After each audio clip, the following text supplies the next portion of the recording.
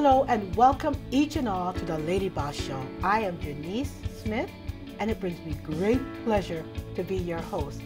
And I'm so glad you tuned in to the Lady Boss TV channel 1.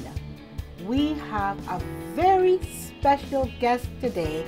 It's the Honorable MPP Mitzie Hunter, former Minister of Education and a powerhouse when it comes to women in politics. She is in the studio with us. So let me just tell you, we have a whole lot of goodness in store for you today. So ladies and the men who love us, sit back, grab your cup of coffee, and spend a little time with me. And when we come back, MPP Mitzie Hunter will be joining us.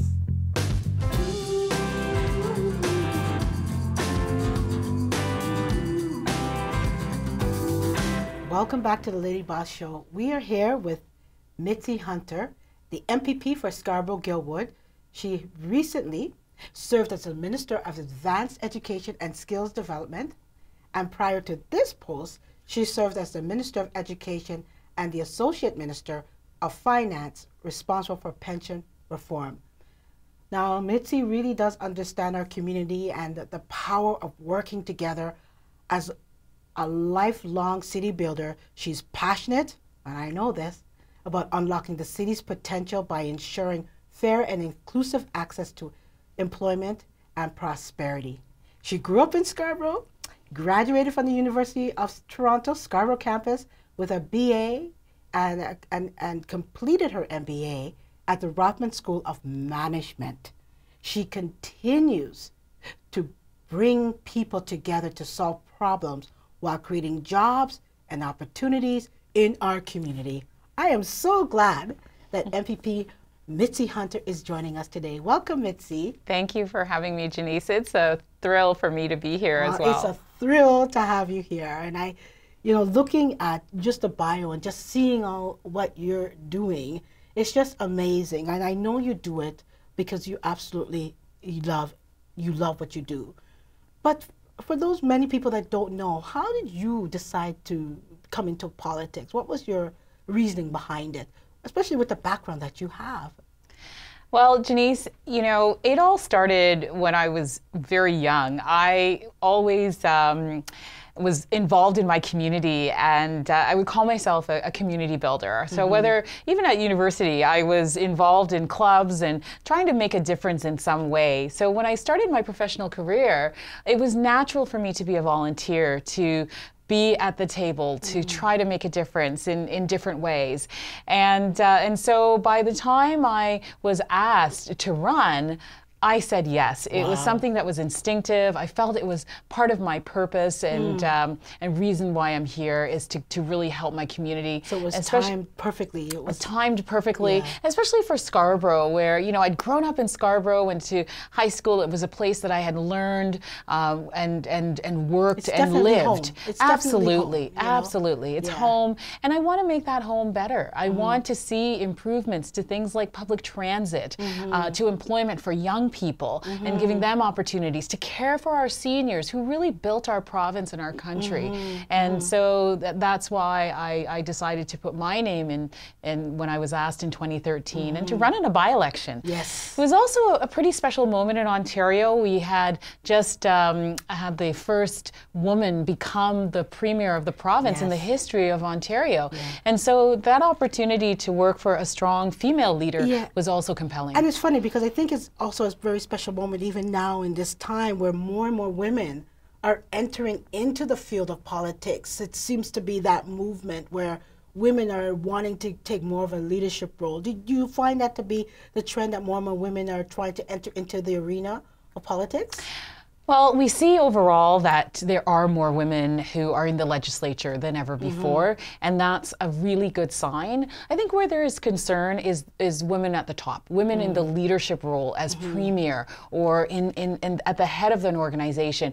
We're not seeing that consistent movement yet, and there's more work to be done in that regard. But of course, first we have to work on getting more women elected. So more women need to put themselves forward for public office. Yes. Now, what do you suppose that is in terms of the leadership that we're not seeing it, take off as quickly as perhaps it should?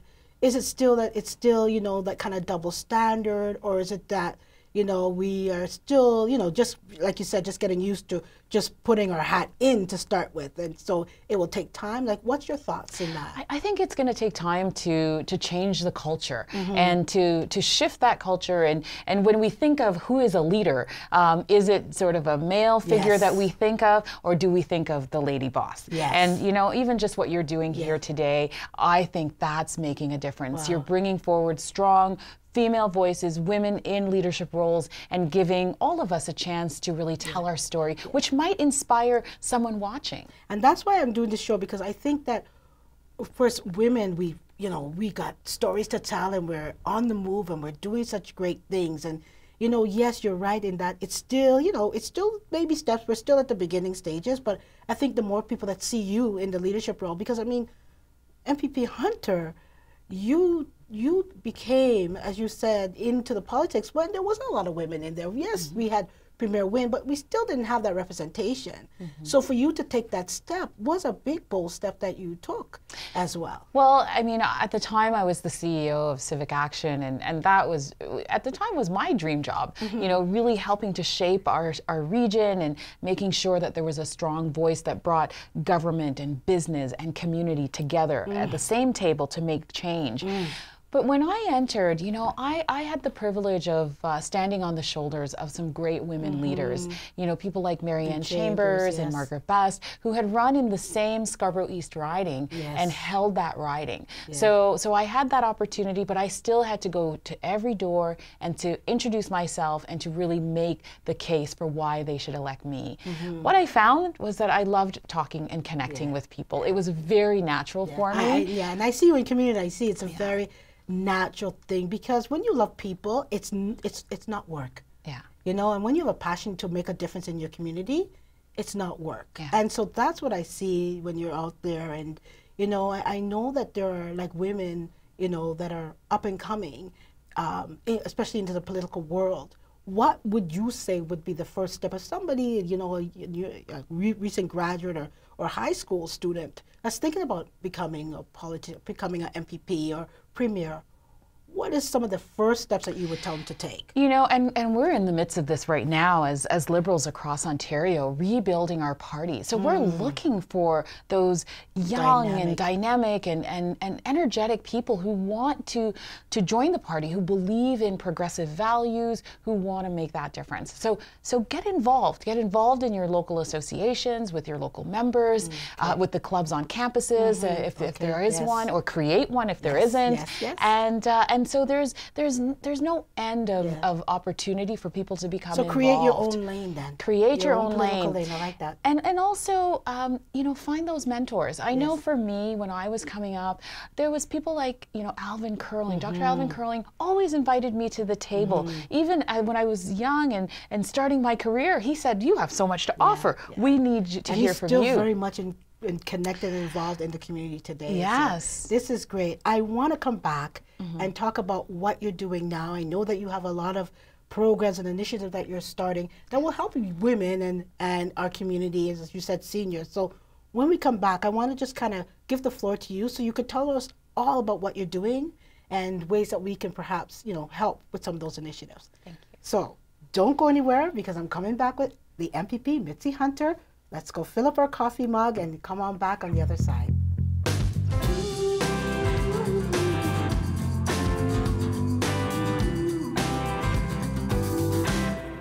And we are back, and beside me is the Honorable MPP Mitzie Hunter. And I got to tell you, I'm really enjoying my time with MPP Hunter. I know you have a busy schedule, so I'm always happy when you could take the time to come and talk to these lady bosses, and of course the men that are with them and watching us. I think it's so important for you to come in and have a conversation. And where we left off, I know you were going to talk a little bit about what's on your plate right now. What are you doing for the community and some of the initiatives that you're doing? First of all, it's always a great time to spend time with you, Janise. Oh, It's please, it always is. And you mustn't do those things to me. you know, I really admire what you do and your passion, because it just really comes across. Oh, thank you. And right now I am really focused on my role. We're in opposition. I'm the critic for finance and treasury, as well as a few other portfolios, including government and consumer services, culture, tourism, and sports. So it's a really a lot to keep track of, but at the same time, it's about fighting for the things that really matter to people. You know, things that make their lives better, like increasing and boosting the minimum wage. You know, that was something that should have come into effect on January 1st, 2019. We know that this government, you know, stopped that, but that's affecting a lot of people's lives in my community in Scarborough. So I'm going to continue to push for that, to advocate for that. So when you say push, which is great, and push for that, do you think that in the next bill that it's something that if people push loud enough and stand, you know, beside an issue like that, that it will eventually happen? Well, it could be in a bill, but it also could be giving voice to those advocates and people in the community to say, this is something we need. We want to make sure that when people work, they get a fair wage for that hard work that they're putting in, so they can have money to feed their families and put clothes on their backs. And you're out there in the community a lot, so is that something that you find that they're saying a lot, that, you know, that this has really affected me in my, you know, like before we were able to do this, and now because of this, you find that there's a big outcry for? Well, we see that. Like, we know that in Scarborough, for instance, food bank use is up. It's up by 87%, right? So that's a big challenge, is that people need that cash flow. They need to, you know, when they work in a minimum wage job, they want to have enough money to feed their families and have that dignity that comes through work. Literacy is also another area that I'm working on locally in my community to boost the reading levels of children and even adults. That goes with your portfolio. Yes. As the former Minister of Education and Minister of Advanced Education, responsible for training colleges and universities in this province, it is something I'm very passionate about. Equity and inclusive education was something that I worked on when I was Minister of Education, and you know, many groups of students are not graduating at the same rate. So making sure that we provide supports in communities that are needed so that young people have the best chance at life, and we know the power and the importance of education in that. Yes, and I know that was one of the things that, you know, growing up, that your parents always instilled in you to have, you know, get that education. So now what you're doing is you're delivering that message that your parents gave you, to making a difference with some of the initiatives that you're doing. In my family, it was a constant. You know, we're in this country because we immigrated here from Jamaica. When I was a young girl, I was, you know, for about 4 years old, and so that, you know, opportunity was always there, and it's still here, right in Ontario. 120,000 people come to Ontario each and every year for that dream of, you know, making a better life for themselves and their family, just like my family did in the 1970s. Yeah, and I know our parents, you know, they came here so that we would make a better life for ourselves, and then when we had kids, they would have a better life, you know, living that, as we would say, the Canadian dream, and, you know, so that their sacrifices, because, you know, our parents, they sacrifice so that we could then come and be, you know, better or have better, and then be able to carry on the legacy or the family. So I think that what you're doing with some of those initiatives is really, you know, helping to instill some of the I guess the values that were put in us. Absolutely, and you know, to encourage the present government to not undo everything that the Liberals did. Like one of the programs we brought in was tuition for OSAP, free tuition for families earning. I was going to ask about that because you mentioned about, like, you know, that, you know, about the education. Have you seen now a decline in people enrolling because of that program is no longer there? Or? Well, the program is actually still there. Okay. So it was assessed and looked at.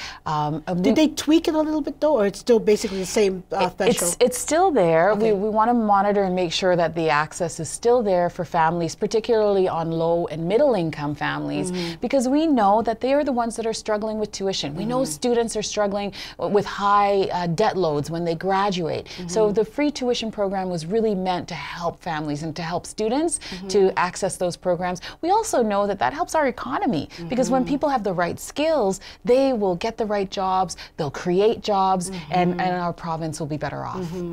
Well, I know too that our economy is based on lady bosses and people really starting their own business. When you think about Walmart and all those things, they really started from an entrepreneurial spirit that, you know, now is a corporation. So I think what you're doing is so needed, especially to keep our economy going. Absolutely. Yeah.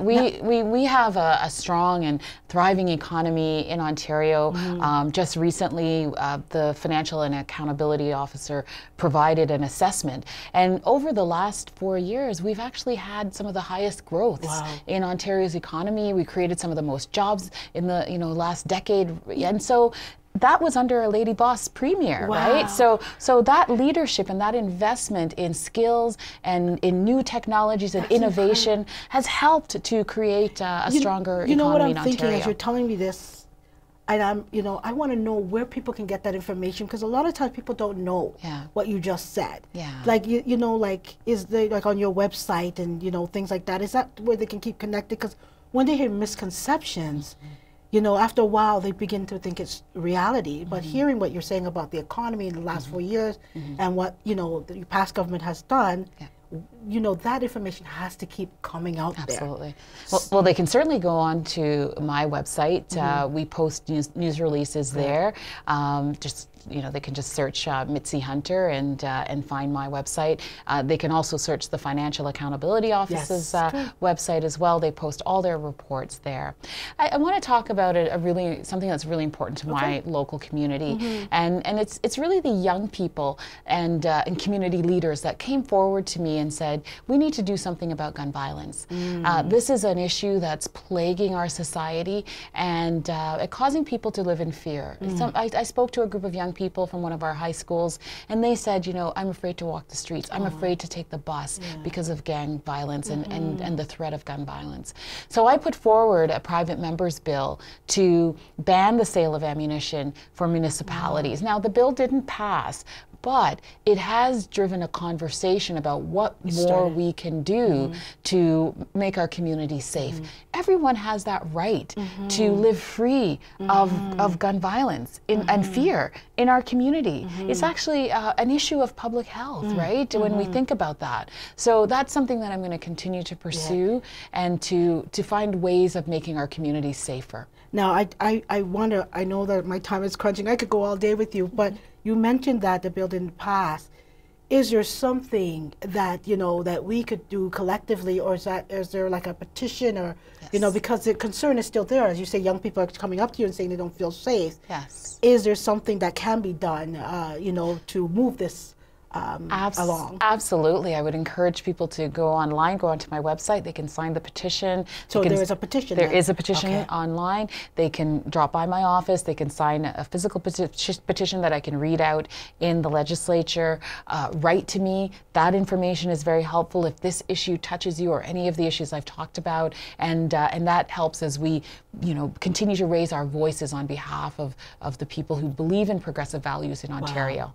So, because I want to make sure they know where the website is, in closing, maybe you could just let them know where is that website that they can go to and find out all that great information where they can sign the petition. And of course, you have events of what's coming up, because you do so much in community. I know there's an upcoming event in January and February and so on. So where can they go to get the information? Sure, they can just visit my website, and it's mhunter.mpp. Perfect. At Liberal, I believe, is the URL.